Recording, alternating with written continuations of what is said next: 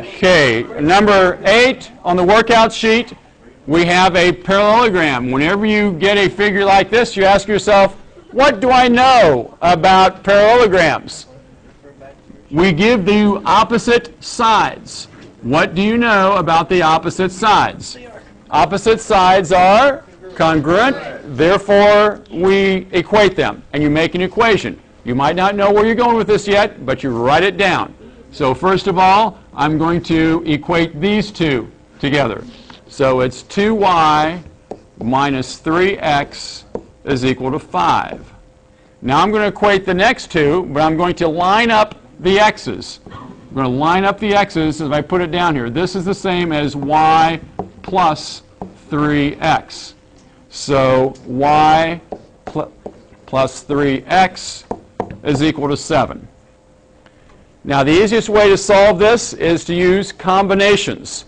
Combinations because once you line it up, you can see that if you add these two equations together, the x's drop out. This is a system of equations, and we're going to solve this by using combinations. So to add these two equations together, we end up with 3y equals 12. Then to solve this, you end up with y is equal to 4. So now we have our y, ordered pair, is 4, and we want to find our x value.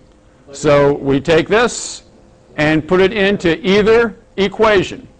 So we're going to use the second equation, y minus 3x equals 7. We're going to put the 4 in for y. That's a plus. Thank you. So we've got 4 plus 3x equals 7. Then subtract 4 from both sides, and you get 3x equals 3. Therefore, x equals 1. And we have our answer, which is 1, 4. That is the ordered pair.